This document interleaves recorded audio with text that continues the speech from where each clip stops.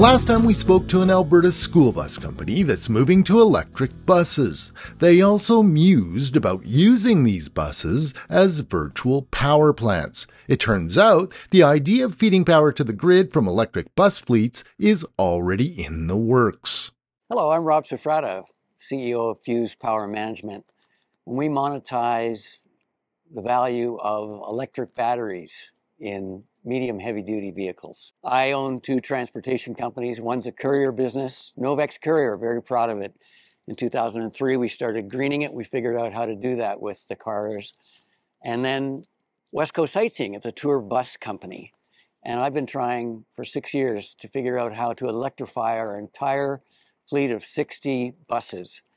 Even in these early days of electric buses, there is already much more energy storage in vehicles rolling down the road than on the electricity grid. Rob Safrata wants to electrify his bus fleet, so he started a company called Fuse to generate an entirely new source of revenue for bus fleets. Medium heavy-duty buses or trucks have huge electric batteries, 200 to 500 kilowatt hours. And yet, Geotab says that most medium heavy-duty fleets, when they go back to base, they've only used 30% of the battery. So that power is very useful, very important to the grid for peak shaving, and will save them over time billions and billions of dollars. Fuse is already working on the second pilot to feed electricity into the British Columbia grid from buses. They're working with BC Hydro that wants 500 megawatts of rolling energy storage to supply peak electricity. We did the first test in Canada a year ago in 23, which it really just with one bus, and they went, okay, this works, we can accept the power. And so now we're doing it with 5, because they want 40 the year after, and that'll give them 2.5 megawatts. Here's how it would work with a fleet of electric school buses. Most school buses don't drive very far every day, and their schedule is like clockwork. They know that 60% of their fleet are back at the base by 5 o'clock, 5 days a week, and then they're sitting around all weekend. So from 5 o'clock till 10 at night, when the utility needs the peak to be shaved, they can be giving power back to the grid.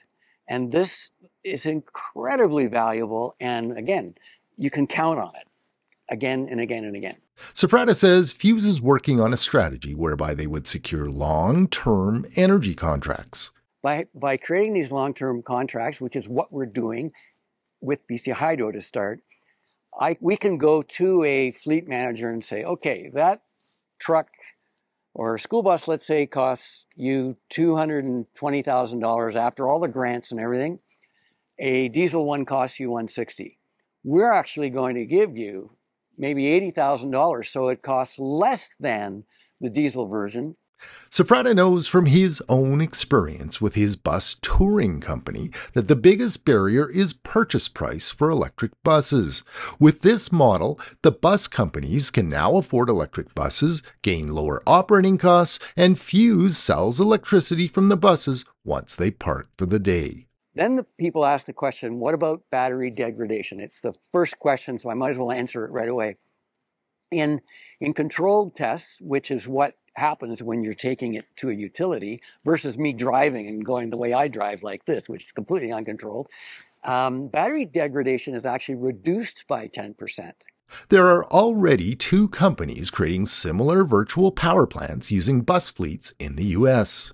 Soon, Canadian bus lines will be able to convert to EVs, gain new revenues, and reduce emissions in transportation. Learn more at GreenEnergyFutures.ca.